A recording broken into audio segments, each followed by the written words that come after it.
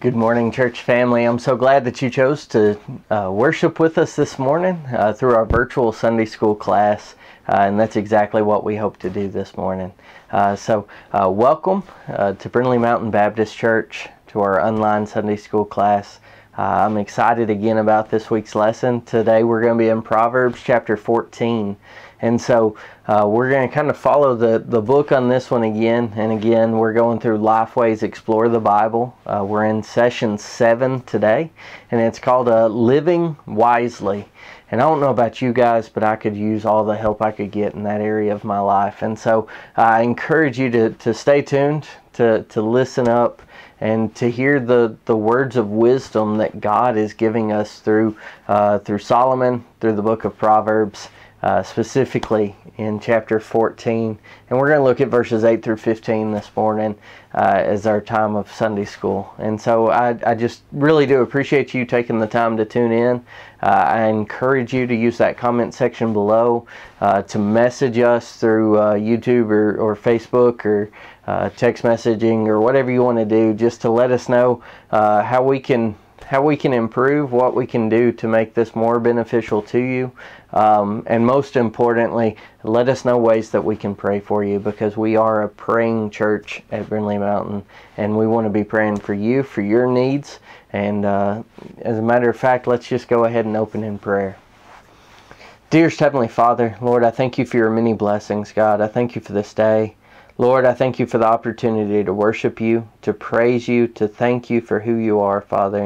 And Lord, that's exactly what we're doing right here this morning, God, that we could just praise your name, Father. And I pray for those needs that our church has, that I have, that those viewing this video have, Father. You know each and every need. You know what's on our hearts, Father. And God, I pray, Father, for those that are sick, those that need a healing touch from you, Father. Lord, I just pray, God, that you would just intervene, that you would use the physicians, the nurses, whoever it is, Father, that you would have use. Father, I just pray that you would do that you would bring healing to them, Father.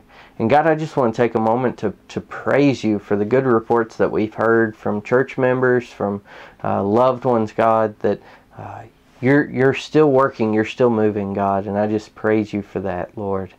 God, I look forward to this time we're about to have in your word. Lord, I just pray that you would just speak through me, Father. Lord, that you would speak to me, and that, God, you would just forever change our lives from what we're about to learn, Father, from your words. And God, I just thank you for the opportunity to read those, to meditate on them, Father, and to learn more about you as we open our word, your word, Father. And God, I pray for the events we have coming up. I pray for our nation, Father, as we struggle to figure out what to do amid this pandemic, amid other controversies and things going on. God, I pray for wisdom for our leaders. I pray for discernment in our lives, God, that we could know what you would have us to do, Lord, each and every day, God. And I do thank you and I love you. And I pray all these things in Jesus' name. Amen. All right, so like I said, we're going to be in Proverbs chapter 14 today. And so we're going to start in verse 8. And we're going to read through verse 15. Again, this is the section that our curriculum kind of highlights, and so we're going to go along with that. So let's check this out. Starting in verse 8, it says, "The sensible person's wisdom is to consider his way, but the stupidity of fools deceives them. Fools mock at making reparation, but there is goodwill among the upright. The heart knows its own bitterness, and no outsider shares in its joy. The house of the wicked will be destroyed, but the tent of the upright will flourish. There is a way that seems right to a person, but its end is the way to death. Even in laughter, a heart may be sad, and joy may end in grief. The disloyal one will get what his conduct deserves, and a good one what his deeds deserve. The inexperienced one believes anything, but the sensible one watches his steps. All right, and so this week they go a different way with the verses. So we're not looking at, say verses 8 through 10 to begin with, and then 11 through 13, and then 14 and 15. Instead, they make a connection between starting with verses 8 and 15. So again, verse 8, it says, "The sensible person's wisdom is to consider his way, but the stupidity of fools deceives them." And then 15 says, "The inexperienced one believes anything, but the sensible one watches his step." And so what we're supposed to see here is that with wisdom comes prudence. And so prudence is a term that in our society, especially today, is kind of looked down on. It's normally kind of has a negative connotation with it, right? Karen, don't be such a prude. Things like that, we hear those kind of things. And so normally when we hear about prudence or being prude, it's not normally a good thing in our society that we live in today. But really what prudence is being thoughtful. It's thinking things through. It's looking long term instead of short term. And so we see that if you think about it in terms of that, you can see where wisdom and foolishness are contrasted greatly in prudence. And so prudence is something that's extremely important, and it's something that God's been working on me over and over again, and it's something that I'm trying to get better about, and I'm trying to allow the Lord to work over me and to make me more like Christ, so that I can be more prudent, because I have a terrible habit of not thinking things through. And so, I think about things and I come up with what I think are really great ideas, and I start working on them, and then I realize, oh man, this is a lot more work than what I thought it'd be. And so then I kind of just let it go, and things go unfinished, and you start thinking about that in your walk with Christ. And when I was reading this section of the curriculum, I couldn't help but think of the way that Christ portrayed the gospel. He didn't change the truth of the gospel. He didn't change what he was telling to his audiences. He didn't say, hey, you need to accept Jesus as your Lord and Savior so that your life can be easy and it's going to be awesome, and just come on along. Just don't even worry about the particulars. We'll get there. You'll figure it out along the way. But rather, he told them, consider this. Think about this before you make that decision. And I think a lot of times in our walk with Christ and in our culture today, the church in America, we tried to make salvation so watered down. We try to water down the gospel. We try to water down what Christ calls us to do, because we want other people to be receptive. We want other people to accept Jesus Christ as their Savior.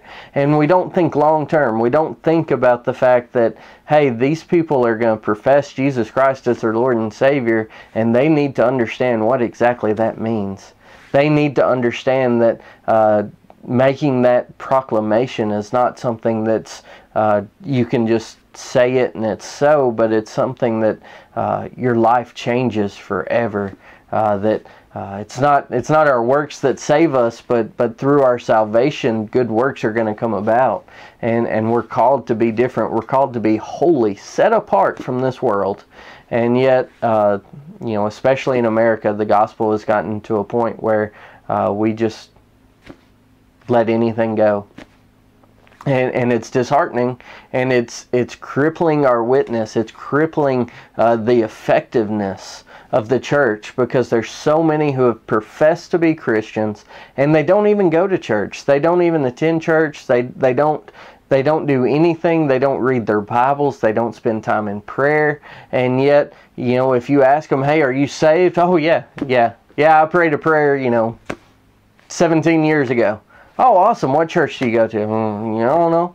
A lot of times in our community, I'm amazed by the amount of people that I hear are members of our church, and I've never seen them, not once. And that's a common thing that we get, especially where we live in the Bible Belt, where it's kind of expected. You're expected to be a Christian, whether or not you even know what that means. But in prudence, I think that it goes further than that initial conversion. It goes further than accepting Jesus Christ as your Lord and Savior. It goes into after you've accepted Jesus Christ as your Lord and Savior. It goes into a point where and this is what God's really been working on me, is we have to have an eternal mindset. We have to be thinking not just about this world, not about what happens if I make this decision tomorrow or whatever, but it affects us greatly. And the things we do, the things that we don't do, we're going to stand before God, and we're going to have to give a testimony about that. We're going to have to give a reason for the things we said, the things that we did, the things we didn't say, and the things we didn't do. And praise God that I have Jesus Christ as my propitiation of my sins, and that He loves me enough that He died for me on the cross, and it's through His blood, through His sacrifice, that God is going to see me as clean and accept me into heaven. But we have a responsibility here on earth, and we're going to have to give an account for every word that we say. And that can be scary. That can be terrifying. But I think that that's where wisdom comes into effect. This prudence, this forethought to what's coming next.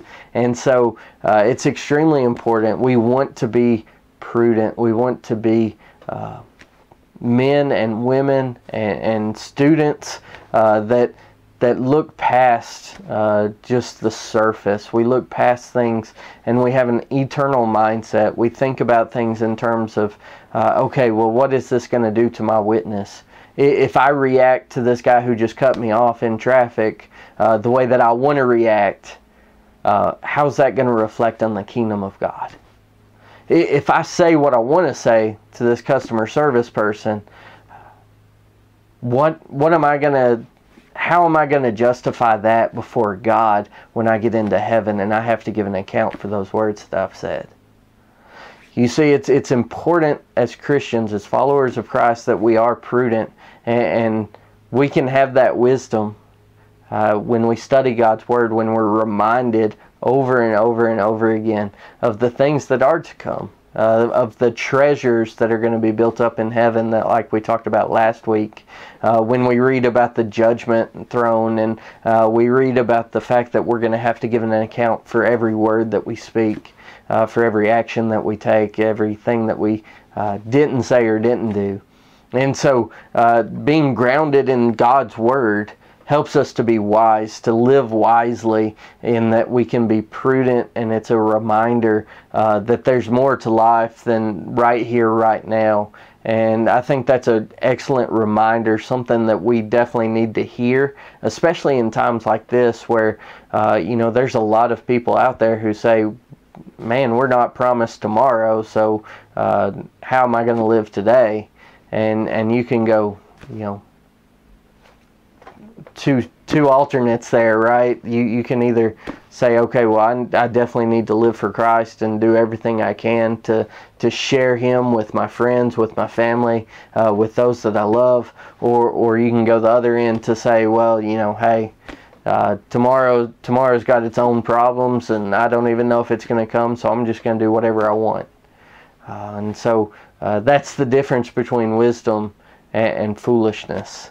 Is that discernment, that knowledge, that prudence of knowing that whether tomorrow comes or not, we're still going to be held accountable for our actions today. So not only are we called to be sensible or prudent as Christians, as followers of Christ, but we're also called to be content. And that's another indicator of godly wisdom, is contentment.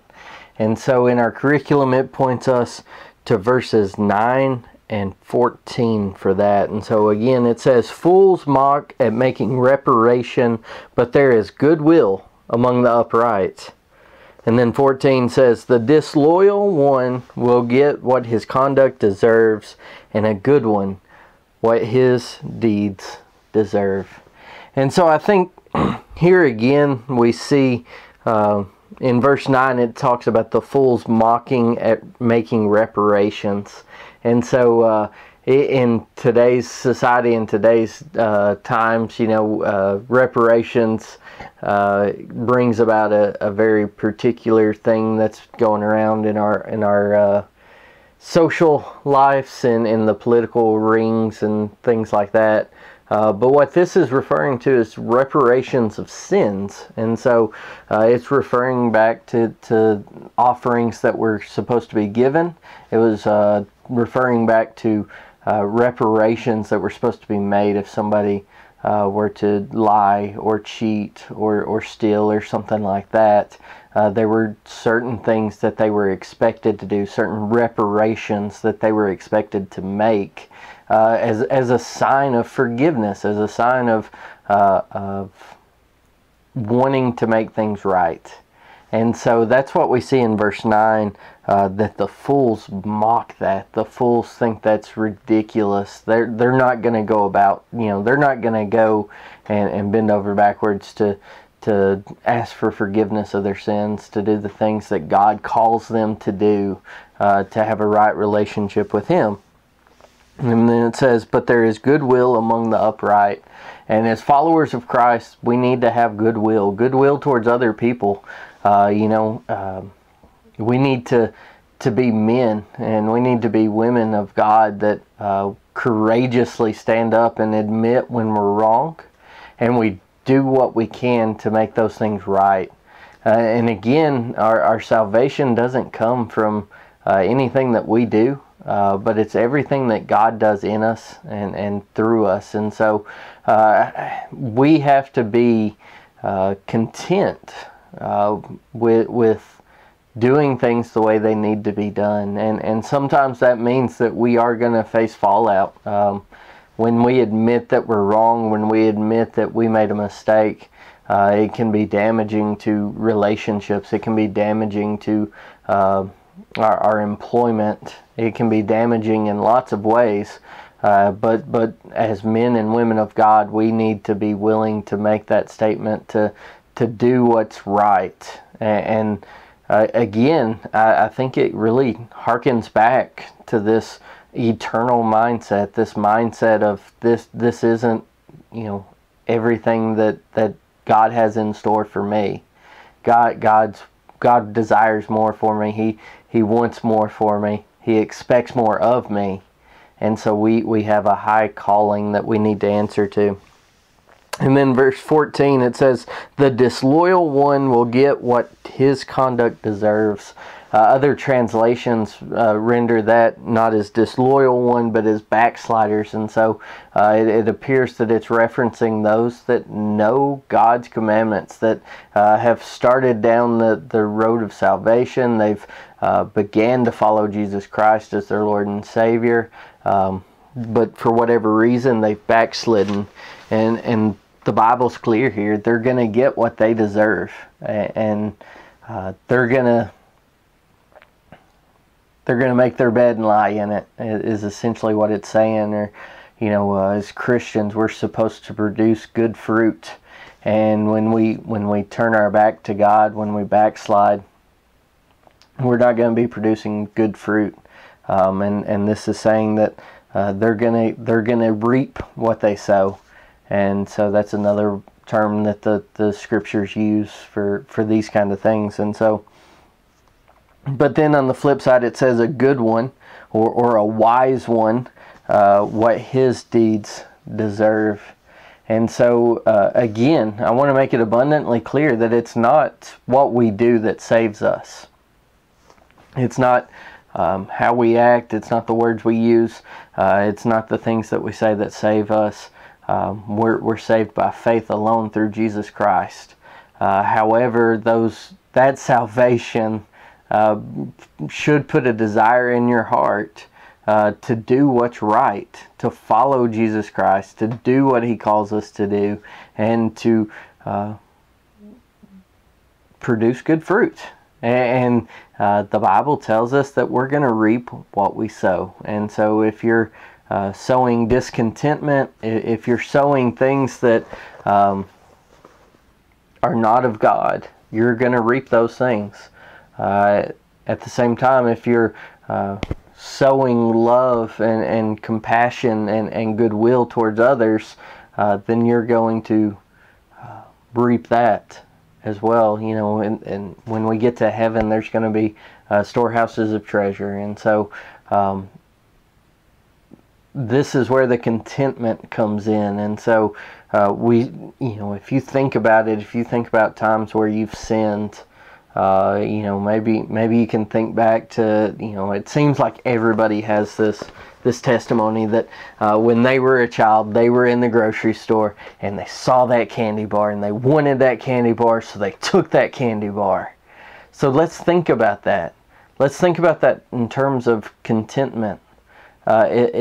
If we as a child was content with the fact that our parents were buying us, fruit or, whatever, if we were content with the fact that, hey, as soon as we get home, we're going to have a snack, it'll be okay, I'm not going to die of hunger. If we were content in those things, we wouldn't steal that candy bar. Yet we had discontentment, whether that's, I never get candy bars, or I haven't had a candy bar yet today, or whatever. There's that discontentment that led us into sin. And so as followers of Christ, it's important that we are content with where God puts us, because God puts us in places and situations for a reason. And so it's not that we're content with our circumstances. It's not that we're content necessarily with what we've been given. But it's that we're content, we're understanding enough, we're wise enough to know that, as Matthew I believe it's chapter 6 tells us that, hey, the birds of the air don't worry about what they're going to eat or where they're going to stay, and the flowers don't worry about what they're going to wear, because God provides for them. And it's in that contentment in knowing that, hey, this may not be ideal, this may not be what I want, but this is where God's placed me, and God's placed me here for a reason. Let me move, let me act, let me do everything I'm doing for the Lord, for His kingdom, to grow His kingdom, to let other people know about how much He loves them. And through my contentment, in times where discontentment is expected, that can be a powerful, powerful testimony to those around us, to those that love us, to those that don't even know us. If they see us being content with what God's given us, being content in what God's doing in our lives, that speaks so much more so than when we're acting in discontentment and we're living in sin because of it. We need to be content in what God gives us. So not only is the wise person going to be prudent and content, but he's also going to be joyful. And so in verses 10 and 13 we see that. Verse 10 says, "The heart knows its own bitterness, and no outsider shares in its joy." In verse 13 it says, "Even in laughter a heart may be sad, and joy may end in grief." And so what we need to see here is that true joy, joy that isn't dependent on our circumstances, on the things going on around us. Again, hearkening back to that contentment. True joy comes in that contentment. True joy comes in resting in our Lord and Savior Jesus Christ. That's the only way that we can have true, lasting joy, because everything on this earth is fleeting. So if you're looking for joy in your material things, in the awesome collection of Star Wars characters, or whatever it is that you're into, if you're looking for joy to come from buying that new Corvette Stingray that you've been wanting, if you're looking for joy in buying that house that you've been desiring for so long, if you think that's where joy is going to come from, you're mistaken, because those things are fleeting. They go away. Especially that Corvette Stingray, man, you drive that off the parking lot and it's worth half of what it was. But true joy comes from the Lord, and He wants to give that to us. He wants to pour that out on us, so much so that it overflows, because He wants that joy that He gives us to overflow to our friends, our family, our neighbors, so that they can experience the joy of the Lord as well. And so we see that through wisdom comes joy, and it comes because we are prudent. We have that foresight, that discernment, and that knowledge to look beyond what's right in front of our face. And we have the contentment to be content with what God gives us, the blessings that God pours out on us, because no matter where you are in your life, no matter how hard things are, there are blessings that God is just pouring out over you abundantly. And so we need to count those blessings. We need to be content on what the Lord's doing in us. And we need to be showing Him our appreciation through the way that we live our lives. And God's going to bring us joy. He wants to give that to you, because like I say, it's a way that we can bless others. It's a way that we can share the joy of the Lord with those around us. And so I encourage you to let that joy flow. And so verse 10, it says, "The heart knows its own bitterness, and no outsider shares in its joy. Even in laughter a heart may be sad, and joy may end in grief." And so I think about these things, the flip side of what I just said, these people that are finding their identity in their possessions. They find their identity in things that are not of God. We see this a lot in younger men and women, boys and girls, who find their identity as maybe the class clown, or the party animal, or the guy who will do anything to whatever. We see these kind of characteristics, these people. We know, people come to mind when you think about that. And so, but do they have true joy? I think about people that are, we live in a social media age. And so, it's all about the number of hits their video gets, or the number of followers they have, things like that. There's so many young people that are wrapped up in that mindset, that belief that they find their identity in what others think of them. And I think about how stressful that has to be. How difficult that has to be to live your life that way, that you can't be happy unless somebody else is jealous of your life, or somebody else is envious of what you have. What a terrible life that is to live. God wants to free you from that. God wants to make it where you can find peace, you can find hope, you can find joy in Him and Him alone. And so what a blessing it is to serve a God who loves you just the way that you are. Yes, He hates the sin. He hates the sin in your life, but He loves you. And He loves you so much so that even though you're a sinner, And this is true for me. Even though I was a sinner, He loved me so much that He sent His Son to die on that cross for me. And that brings me joy. It brings me so much joy to know that the Creator of heaven and earth loves me so much so. He desires to have a relationship with me so much so that He sent His Son to die on that cross. And it's not a testimony of how great that I am, because I am far from great. Paul says he was the lowest of the low. I disagree. That's me, buddy. I don't deserve it. But our God has so much love that He desires a relationship with us. He wants us to have joy. And so that's the beauty of wisdom in knowing that our joy doesn't come from the things that we own. It doesn't come from the accomplishments we can make. It doesn't come from becoming famous. It doesn't come from being a good person. The Bible tells us that none are good. No, not one. But it comes from Jesus Christ. It comes from the Lord.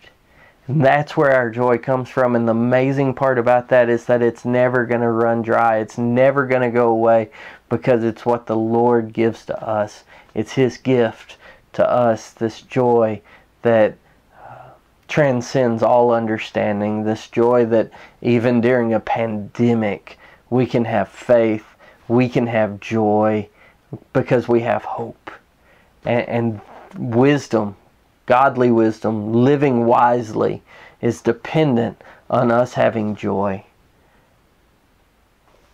Alright, so not only are we supposed to be sensible or prudent, not only are we supposed to be content, not only are we supposed to be joyful, but finally I want us to see that we're supposed to be thriving. And so in verses 11 and 12 it says, "The house of the wicked will be destroyed, but the tent of the upright will flourish. There is a way that seems right to a person, but its end is the way to death." And so as we close thinking about this thriving, how does one thrive? What does it mean to thrive? Our church, I'm excited about it. Brother Trey is showing us what the Lord's revealed to him. And one of the tools that God's used to reveal His plan for our church to him is a book by Tom Rainer that's called The Anatomy of a Revived Church. And the backing behind it is this desire, this calling to be a church that is thriving. And so what does it mean to thrive? To thrive means that we're not worried about what's going to happen tomorrow or next week or next month. It means that we're not concerned about whether our bills are going to get paid.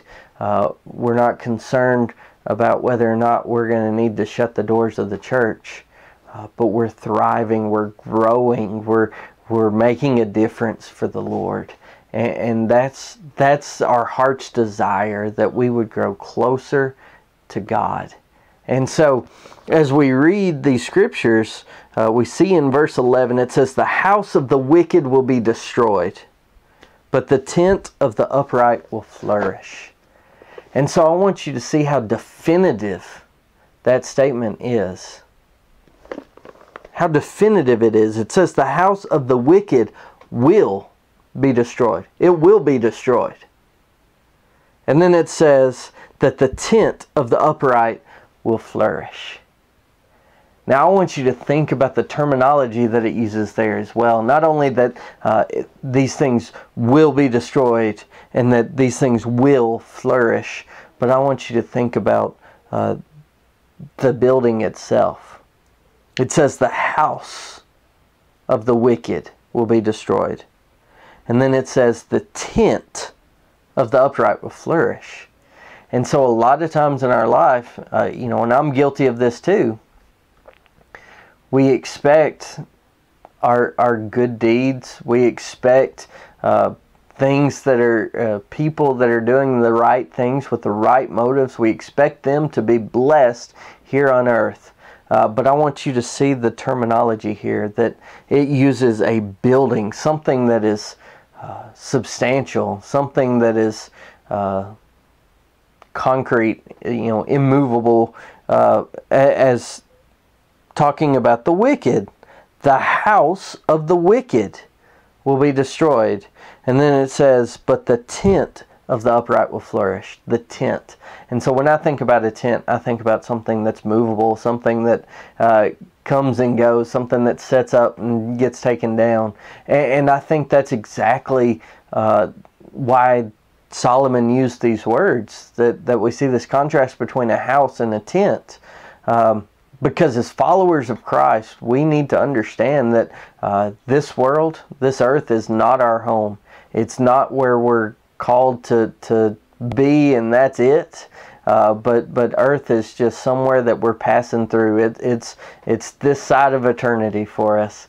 And so it's a tent. It's something that's movable. It's something that's mobile. It's something that's temporary. Because that's our life here on earth. It's temporary. It's just a small blimp on the wide screen of eternity. And so, as Christians, we need to remember that while we're facing persecution, while things may seem unfair to us, we need to understand, one, that those things are going to be addressed by God. Again, the house of the wicked will be destroyed. In verse 12, there's a way that seems right to a person, but its end is the way to death. The foolish person doesn't think about things eternally. They think about here and now, and so they set up their house on earth. They set up, they put their stock, they put everything they have in the here and now. Whereas Christians, we need to be investing in eternity. We need to be working for God. We need to be working to build His kingdom, to plant seeds, to nourish those seeds. We need to be working for the kingdom of God, because that is ultimately where we're going to end up, and we know that, and that's wisdom there, knowing where we're ending up. And when we do that, we're going to see growth. We're going to see thriving. Not just thriving in our church membership, not just thriving in our Sunday school attendance, but thriving in our lives. And it's through our obedience to Jesus Christ, it's through our willingness to do what God calls us to do, that He is going to bless us and make our lives thriving. And we're not going to find our value in our possessions. We're not going to find our value in our work, but we're going to find our value in Jesus Christ. And when we do that, that is when we become thriving. That's when our life makes sense. That's when everything starts connecting, and those, we just have to do it. We have to follow Jesus Christ wherever He leads us, and we have to be content with what He gives us to do that. We have to be prudent. We have to be sensible about what God's calling us to do. We have to think things out, and we have to do it. And we have to be content with what we've got. Then we are going to be joyful, because God is going to give us His joy. He's going to bless us so that we can bless others, so that joy can overflow from us. And when we're doing all those things, we're going to be thriving. We're going to be thriving on the Word of God. We're going to be thriving, working for the kingdom of God. And we're going to see revival, not just in our church, not just in our community, but in our lives personally. And that's where revival starts. It's going to start inside of each and every one of us. And so I'm praying for you guys. I pray that you would pray for me as we strive to live wisely. And so these are just a few things that we can do to live wisely. And so that's all I've got for Sunday school this morning. I hope you guys enjoyed it. Just a reminder, please do use that comment section. Send us a message, shoot us a text message, give us a call. Because we want to be praying for you. We do love you. And man, we sure do miss seeing your faces. But we do understand with everything going on that things just aren't what they used to be. But I'm praying that God gets us back to normal soon, because I really do miss you guys. So let's pray and then we'll be done. Dearest Heavenly Father, thank you so much for your blessings. Thank you for this day. Lord God, I just pray that you would help me to live wisely, Father. Lord, help me to be sensible, to think things through, Lord, and to be dedicated to you and to the calling you've placed on my life, Father. And Lord, I pray that you'd help me to be content with the things you've given me. Lord, I thank you for the blessings you've bestowed on me, God. I thank you for the way that you've worked in my life, God. Lord, that you continue to work in my life, God. And I just pray that you'd help me to be content. God, I pray, Father, that you would help me to let your joy just overflow from my life, Lord, that in these difficult times, Lord, that you would help me just to show your love and your joy to those around me, Father, that they would experience you. God, that's my desire, that they would experience you. And God, I thank you for the way that you're moving in our church. I thank you for the way that you're moving in my life, God. Lord, I pray for revival. I pray for revival in my heart. I pray for revival in the hearts of those in this community, Lord. God, I know that you desire revival for this nation. And Lord, I just pray that you'd help us to be obedient, that you would bring that, Father, to our nation, to this world, God. Lord, that we would turn from our wicked ways. And Lord, that we would accept you as Lord and Savior, that we would live our lives in a way that reveals that we truly believe that you are God of all. And God, I pray for Brother Trey as he leads our church. I pray for him as he brings the message this morning. God, I just pray, Father, that you would speak through him. Lord, that you would bless his ministry, God. And Lord, I pray for his family, for the things they have going on, God. I pray for each and every family that our church reaches, God. Lord, that you'd be with them, whatever their needs are, God. I just lift them up to you. And God, I pray, Father, that you would help us to be about your work, to live for you, God. And Lord, I thank you for the promises that you give us, Lord. Lord, the promise that the tent of the righteous will flourish. Thank you, Lord. Thank you. And Lord, I just pray all these things in Jesus' name. Amen.